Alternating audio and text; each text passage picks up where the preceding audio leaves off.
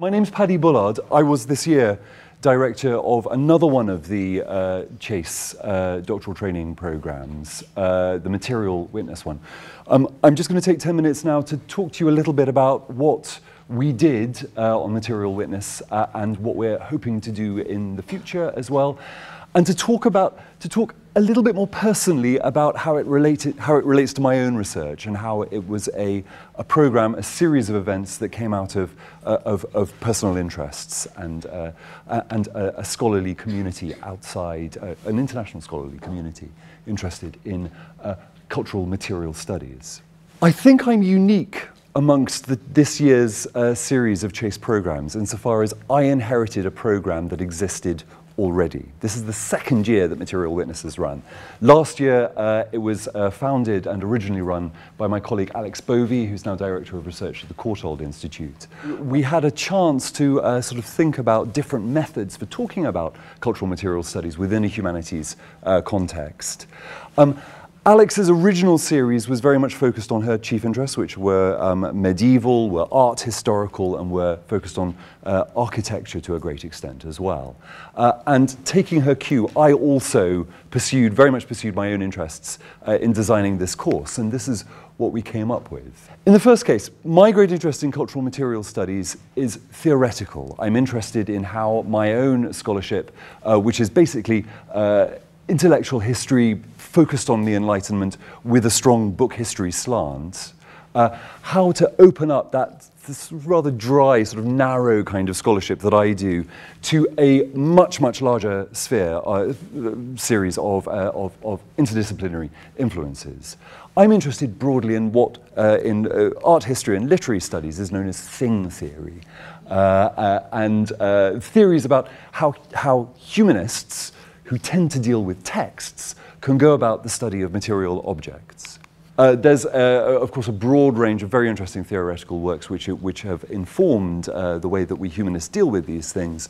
There's the Oxford Handbook of Cultural Material Studies, which was edited by archaeologists and anthropologists, very interesting sets of ideas coming from there. There's Daniel Miller, who is himself an archaeologist in his book Stuff, and of course Bruno Latour, who's the grand fromage of this kind of study in the background. My other great interest, corresponding closely with what Francesca was talking about, is that I'm a book historian. I hang out in libraries and I look at the history, particularly of the printed book in the hand press era. So from the invention of printing in the middle of the 15th century right up to the automation of printing at the beginning of the 19th century. And the classic studies in this field are works of Elizabeth Eisenstein, Roger Chartier, and Robert Darnton there.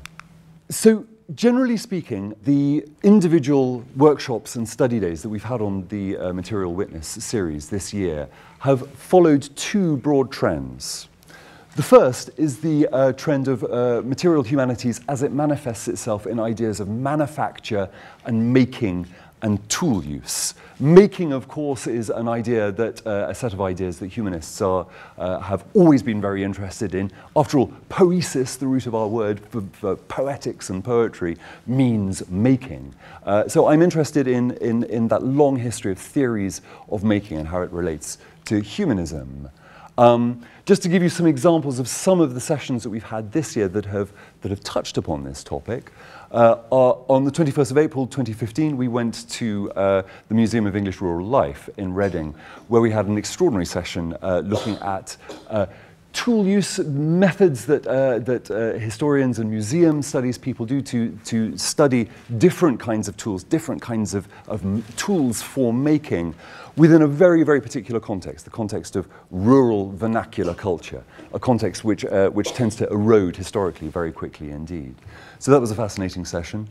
Another one, this wasn't, I think Vivian Richmond is here. Vivian, hello Vivian, thank you, lovely to meet you at last. This was a session run here at Goldsmiths by my colleague Dr. Vivian Richmond, who's head of history here, sourcing the archive, textiles and materials. So again, the correspondence there with ideas of making and manufacture and handcrafts is very evident. So that was the first stream, manufacture and making looked at.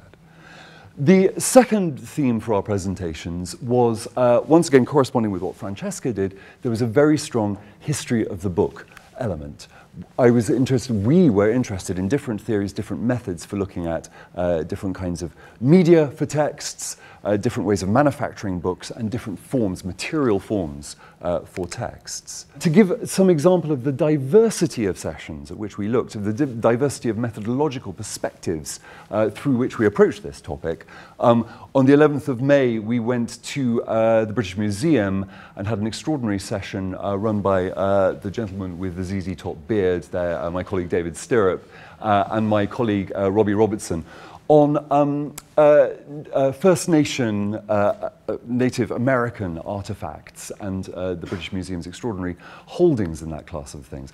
And something that David especially talked about was the idea of these objects as bearers of texts. Texts of a kind which are very, very unfamiliar to us indeed. But that session really, it kind of blew my mind and made me think about how I can apply the sorts of methods that people like David are using to my own slightly more conventional humanistic study. Another example, the very first session, this is my great friend and colleague, Professor James Carley, and this session was based at Canterbury Cathedral Library, and it was a general introduction to how you go about the business of hands-on study of medieval and Renaissance and indeed Enlightenment period books. So there's just two very, very brief examples, or four very brief examples, of the diversity of workshops and study days that we've had on the Material Witness program. Steve, when he invited me to give this presentation, asked me to address very specifically this question of material objects in a digital age. So I'm just going to say just to conclude really, say a very, very few brief words on that particular topic. You would think, wouldn't you, that this world of making and material objects and handcrafts and hands-on work that we were exploring in the material workshops is very, very different from the world of digitized text that Francesca has been exploring in her workshops. I would argue that that is not the case at all. And indeed, that argument is quite a familiar one. And after all, the digital refers to our fingers, doesn't it? As does the manual manufacture of material goods, of the sort that we were looking at the Material Witness workshops. So just linked by figuration, there is this focus on handcrafts and manual technologies, which seems to unite these two streams together. And of course, this is something that all sorts of very interesting scholars have explored. And way back in the late 1990s, Malcolm McCulloch, anyone familiar with Malcolm McCulloch's extraordinary work? Published a book called Abstracting Craft, The Practiced Digital Hand, where he argued that all sorts of digital craftspersons these days go about the business of designing and programming electronic texts in a way which is very, very closely analogous to those craftsmen of the arts and crafts movements at the end of the 19th century and so on. This is a theme that was taken up just as far as sort of pop science and pop intellectual writing is concerned by the great Richard Sennett in his book, The Craftsman. He has a fantastic chapter on Linux programming and the craft-like way in which Linux and open source programmers go about designing their material. So this is a well-established set of connections between the material world, the world of handcrafts, and the digital world, the world of programming, that are always there. And just a conclusion to go away with, I think something that I've learned from this year of working in material culture studies and thinking about how it relates to my everyday business of working with computers, which are, after all, the main tool that we all work with, is that I hope that thinking about this connection will remind us that the digital is itself a medium. We have this great temptation to think that the digital realm is this sort of abstract, illimitable, infinite realm that we can do whatever we want in. And that, of course, is not true. The digital realm is a medium like any other material medium. Thanks very much.